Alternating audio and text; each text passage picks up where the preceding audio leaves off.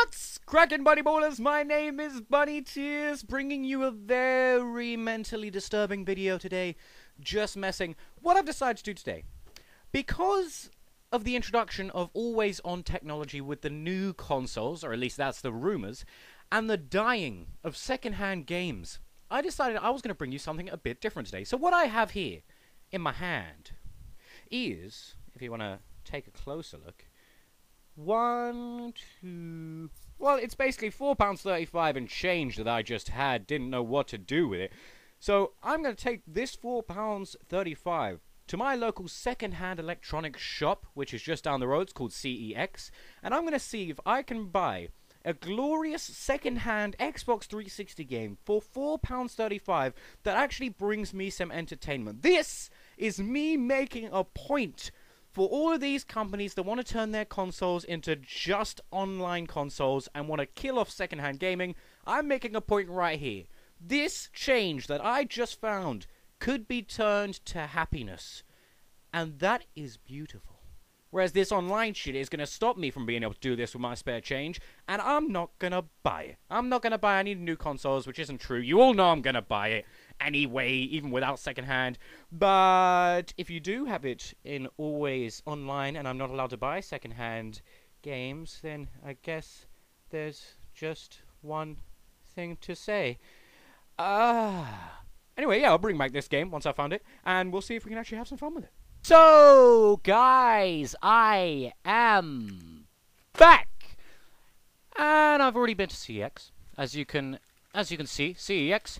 Now, what did I get with my £4.35? I'm not even going to lie to you. I'm going to tell you in advance that I spent more than £4.35. I ended up spending £4.50. However, that doesn't really matter because, well, you'll see why. Let me show you. First things first. This is why it doesn't matter. Because I bought 40 Days and 40 Nights for 50 pence. I had 35 pence to spare after I bought this game that I also have in this bag, which cost me £4. And I love this film, so I decided to get this as well, which is why it doesn't really matter that I went slightly over budget, because this isn't a game, this is a film. So put that to one side. What game did I get for my £4? Well, I got this. Red Faction Armageddon for £4. Now, I played pretty much every other Red Faction there is. I enjoyed all of them, and I always wanted to play this game. However, I didn't really think it was worth paying full price for when it came out, because, yeah, I wanted to play it, however, not that much. So, the fact that this was £4 in CEX is huge. It's huge. In fact, I will also prove it. Give me a second here. Okay, here we are. This is the receipt. Don't know how well you're going to be able to see this. Hopefully it'll adjust. But it basically says Red Faction Armageddon 1 at £4. And then, of course, 40 Days and 40 Nights for 50 pence. And the total £4.50. Now that I've bought this game for £4, chances are, if I like it, I'll buy the next one full price as soon as it comes out, because it's a good game, right? We're going to go over to gameplay footage now. Oh, wow, this is great. We're going to go over to gameplay footage just to have a look at exactly how good this game is and whether or not it was worth the £4 that I paid for it, which I'm sure it will be. So here we are, Mr. Game Companies. Have you ever heard the saying, the best things in life are free? Well, guess what? The second best things in life are cheap. I'm actually going to give you a real-life example. True story, bro. I go to a supermarket. I buy a bottle of milkshake. It tastes good when I leave the supermarket. Otherwise, why would I buy it? It doesn't make sense. I buy it because it tastes good, right? If I go in the same supermarket and it's 2 for the price of 1, or the milkshakes are half price, I'm going to buy 2 of those milkshakes.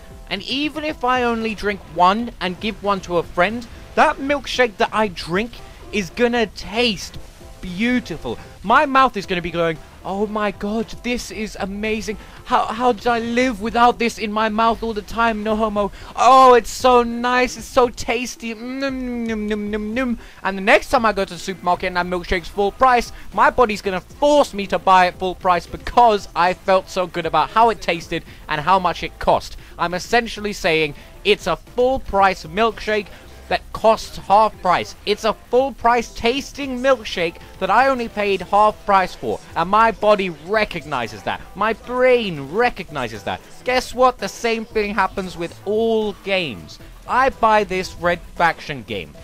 I buy it for £4. I know other people have bought it for full price, therefore when I'm playing it, my mind is saying to me, my god, this is the greatest game that any human has ever played. It's amazing. It's going to be my favorite game forever. And that means the next time you bring out a Red Faction, I don't think you are bringing it out anymore, but the next time, if you were to bring out another Red Faction, I'd buy that shit full price from the get-go. Not only would I buy it full price, but I'd buy every avatar item. I'd buy every Xbox theme. I'd buy every DLC you put out, because I love that game so much, and I respect the fact that I was able to buy it cheaper than other people may have bought it for. Also, how is the pricing system going to work without used games? I guarantee you right now, if I go into the game store, I can find you a game that's maybe a month old but is a lot cheaper than it was on the day of its release. Now the reason that game stores are able to do this is because they have information they can use to their advantage, evaluate and break down in regards to the pricings. They can say, right, this game is a month old. 50% of the people who bought it have already sold it back to us, therefore it hasn't got a large lifespan. We should reduce the price so that more people will still buy it, even though it hasn't got the lifespan that, say, a game like Skyrim has. This happened with the new Hitman. The price of the new Hitman dropped, and I still bought it because it dropped. I like Hitman, but I wasn't going to buy it at full price because I knew for a fact that the life cycle on it wasn't very large. Not only that, but you're removing the ability for friends to recommend a game. I just don't understand it. I mean, 80% of the games I have in this room right now, I bought because a friend borrowed me their copy. I liked it, so I went out and bought my own copy. That isn't going to be possible if your consoles are always online. It's going to be like, I'll put in my friend's game. Oh, please put in your code, otherwise you can't play the fucking game. Oh, I can't play the fucking game because I don't have a code that I can use that my friend hasn't already used. Maybe you'll give the option of buying a code online. So I'll buy a code online, I won't like the game, I won't want to buy it, and I've just wasted my money. And then I hate you. I hate you. I hate you because you made me waste my money on a game that I wasn't going to buy anyway. You can't take that away from us. You can't do it. I will lose all respect for you if you do that to me. The way your pricing system is going to have to work if it's always online is that the game companies themselves are going to have to set the price of the game that they made. In what world does that make sense? It doesn't make sense. The person who made the game is obviously going to think it's the greatest game that's ever made. So they're going to be setting their prices at £50 a pop, $70 a pop, every single time. And the only way we're going to be able to find out if it's actually worth that amount of money is by buying it. And I can't explain in words enough how pissed I will be if I spend £50/$70 on a game that ends up not being worth £50/$70. In fact, if you made me do that, I would make a point of never buying that game again. Not only that game, but I'd look up the game studio that made it, and I'd never buy any of their games again. The perfect example of that is if I go onto the Xbox Live Marketplace right now, there isn't a single old game that I would buy from you because they're all far too expensive. And you think that if you eliminate the competition, that's going to mean that I'm going to buy from you. No, that's not what it means. If I want to buy Call of Duty 4, I'm not going to buy it off the marketplace because it's 5 to 6 years old and you're still charging £40/$50 for it. That is just dumb. It's just stupid. Who wants to spend that amount of money on a game that's that old? Although, to be fair, I'd probably spend about £150 on Call of Duty 4 just because it's the best game ever made. It was a bad example, but you know what I mean. Old games should be cheaper, and I don't want you being in control of how much the old games are going to cost, because according to your track record, you don't know what you're talking about. You don't know how much old games should cost. You've got no idea. No idea. But this is basically the summary. Listen up. We love you.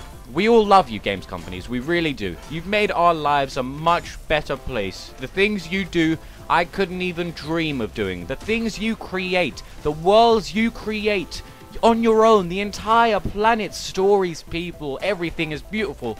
But this is one problem. And it's not a small problem, it's a big problem. Because the entire beauty and community side of gaming is being taken away when you say to me that I can't borrow a friend's game. Or when you say to me that, oh, we're gonna control all of the prices. So please, do me a favor, do yourselves a favor. Don't get rid of used games. Because, just to make my point, Red Faction Armageddon's the best game ever made. Alright then, buddy boilers, as per usual, if you enjoyed the video, hit up a like. If you haven't subscribed already, then please do. But more importantly, I give every single person who's watching this video permission to put it wherever the hell they want. You can give this to anyone. You can tweet at all the game companies you've ever heard of. You can rip this off of YouTube and post it on your own channel. You can do whatever you want just to get the message to the game companies that we don't want this. You're all beautiful people. Thank you for watching.